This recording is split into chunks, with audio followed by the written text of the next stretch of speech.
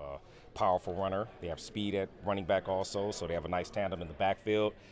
And then before you even begin with that, again, the offense is centered around Wentz and his ability. So he has elite ability in this league. Again, he's powerful in the pocket. Again, unbelievable arm strength, competitive as hell. So again, hands full with that. Again, we know that. We understand exactly who he is. Again, speed at wide receiver. Again, a receiving tight end, who's played fairly well in this league for a long time. Again, Big X, nice big wide receivers on the outside. They, like they want to isolate and, again, play fade ball or throw comebacks too.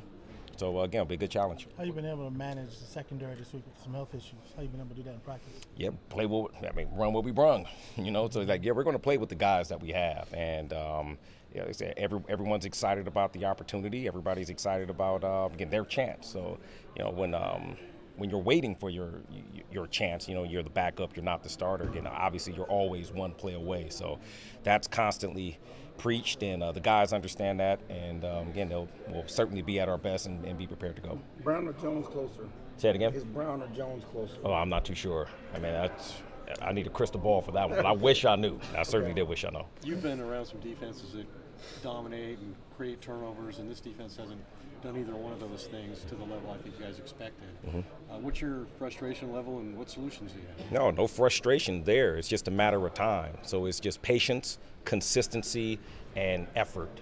And those are the things that eventually it will happen. And when they come in bunches. The last thing that we need to do is press. And if we go out there and we get to press and we try to make things happen, we try to make or create miracles, that's where the problem comes in there, because all of a sudden now we're not as strong as where we should be. So discipline, continue to do what we're coached to do, and they will come in bunches. How much does the pass rush tie into that, helping create turnovers? Yeah, it does. It's again, rush and cover. We all do it together. Like I said, there's 11 men out there to play defense, and there isn't one particular area that you can point to and go, well, here's the issue. The Eagles will start a rookie at left tackle. What does that mean for Robert Quinn this week, and how do you want to see him take advantage? Well, we'll see. We'll see how they want to protect. Essentially, that's their issue to deal with. Again, ours is, we're focused on us. We're going to go out there and we'll have our game plan, and our job is to go out there and execute our game plan. Talk about a lot about the standard. Mm-hmm. You guys haven't hit that yet. Why do you think you haven't hit the standard that you guys set for yourselves? Well, we just have to do our job. Everyone, like I said, everyone, because we're all in it together. We just have to do our job a little bit better, and that's what it comes down to. So if we do our job better and longer, then we'll be satisfied. It doesn't seem the impact from the defense has been the same as it was early last year when that unit helped carry along a struggling offense. Do you agree that the impact hasn't been the same, and B, what's the difference? Well, we want our impact to be greater.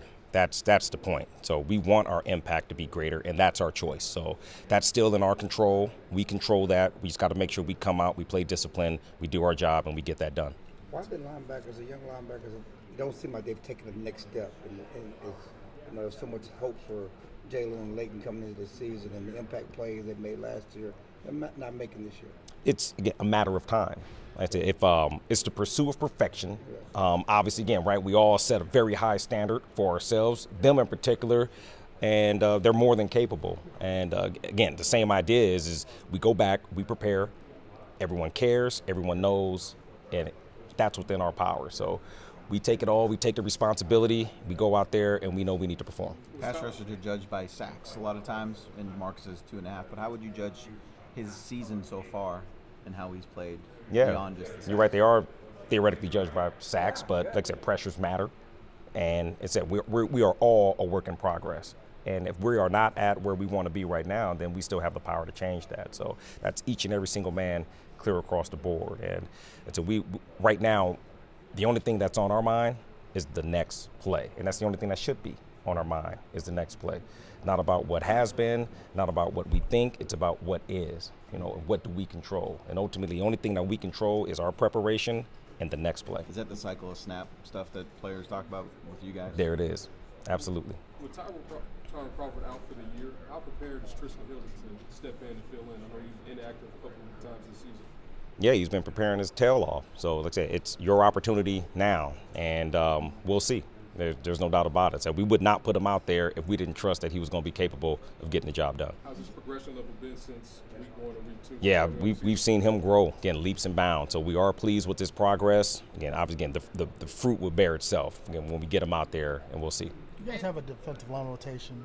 At times, can that also mess up a guy's rhythm at times a little bit?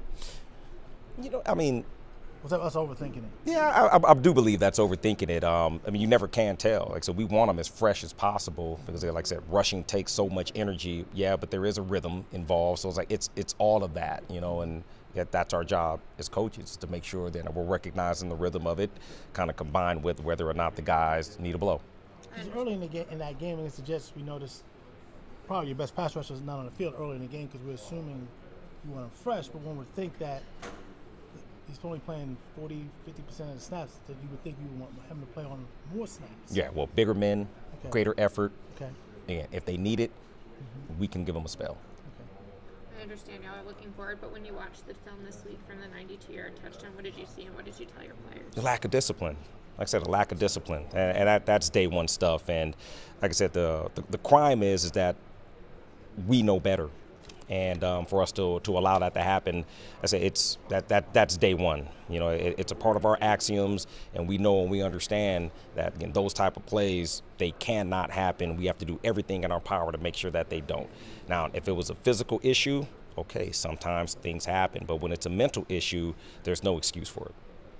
You got a new defensive tackle. What do you think? What do you like about him? Yeah, Justin. Justin has power. He has size. And obviously, again, being a 300-plus pounder, just being able to get him on the inside and be able to push the pocket and work internally. And we know we deal with a lot of zone and stretch schemes, so the power that he has in his hands, along with his ability to get off, it does fit us. Are y'all specifically looking for a bigger body? Because he's 315. You mentioned 315. Tyrone was more of a position flex guy. Are you looking specifically for a guy who's that bigger size inside? Well, it just gives us more options. So when we're able to take a bigger body, again, a guy like Kerry Hyder, can he effectively fill the role as Tyrone? It's like, yeah, you look at a guy of his stature, his build, and then it's like, yeah, okay, we have a guy that could fill that role there. But what about Tristan Hill? And other guys, again. So, it's just a bunch of moving pieces. Again, we took the bigger body because we think that's going to help us the most. How would what did you see from Jordan Lewis on his interception? How would you assess his role in a week when your cornerbacks are? Like I said, that's the closer. That's the closer. He's a guy that you could think of. You can put your finger on, and just being prepared week to week, biting, waiting for his time, waiting to have the impact. And there hasn't been a time that he stepped out there to where, again, he hasn't been impactful. So again, it's going to be good. It's going to be good for us to be able to get him out there on the field and just let him go. Talking about the next snap is the most important. How much more difficult is that when you lost 3-0 versus when you're 3-0? Makes no difference. Like I said, the only thing that matters to us is what's happening now. So again, the past is the past. We're focused on this week's preparation, and that's what we control. We got several players about how's Jason been. They say it's been the same. How have you and Rod been? The same. Have you guys been more on edge or been yelling at him more, or just? No, that's it. We are who we are, and that's all we know how to be. And essentially, that's where our strength lies in. We have to stay true to who we are, what we believe, the foundation of our standards. Again, and it starts with that. It starts with truth, and then ultimate truth is knowing who you are. Is it challenging to stay true to who you are if the past 3 games who you are might not have worked as well? No. Like I said, what do you believe in?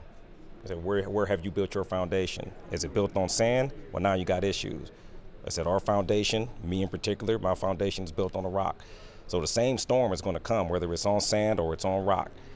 You got to deal with that. That's just life. You feel like because you have Jason always says the right type of guys that you don't have to cuss them out as much because they understand they're not doing the job the way you want them to. Yeah, sure, but there's necessity in kind of different moments, and you gauge that when those opportunities present themselves. So there's a time and place for everything, and sometimes we're not perfect, so sometimes things happen and you may lose it a little bit. But no, having the right guys, it does matter, right? Because again, they recognize it, and that's the bottom line. When you have a bunch of guys that care and they recognize it, that's it. It's easier to change it. You lost it this week? Lost what? Lost it. Is no, You no, said no, no. You may lose Yeah. it. I mean, you may lose it. You Yeah, human, not a- you may lose it. You yeah. haven't lost it at all. No, have not not in the lost living it. room, not not during the game. No. Last week. No, Not not after last the week. 92-yard touchdown. Not after the inside. Inside? Are you talking about inside? Inside, outside, you no. didn't let it go. Like I said, it's again little things here or there. You know, we all know and understand what we want to be, but there's empirical evidence of what it can be. So it's like it's too much good to really dwell on the things that aren't happening the way that we want it. It's one or two here or there. Again, we flip that thing around, and then obviously, again, it is what we want. How much emphasis has there been this week on tackling? Every week. Yeah, every week. Like I said, it's the lifeblood of our defense. So if we want to eliminate explosive plays, again, it starts with us staying on top in the secondary, and then tackling becomes the next most important thing after that. Everybody knowing their fits, everybody making their hits, and putting people on the ground. We're talking so much about turnovers and the lack of turnovers. The Cowboys are the only team that's not scrimmaged one down. They started a scrimmage on the other side of the 50, on the opponent's yard line. That speaks to the lack of turnovers or short fields or whatever else. Is that a defensive stat or what the defense is not doing? No, well, we need to do a much better job. Like I said, the proof is there, and we understand that. So our focus is making sure that we get out there and we do our job properly, and the tide will turn.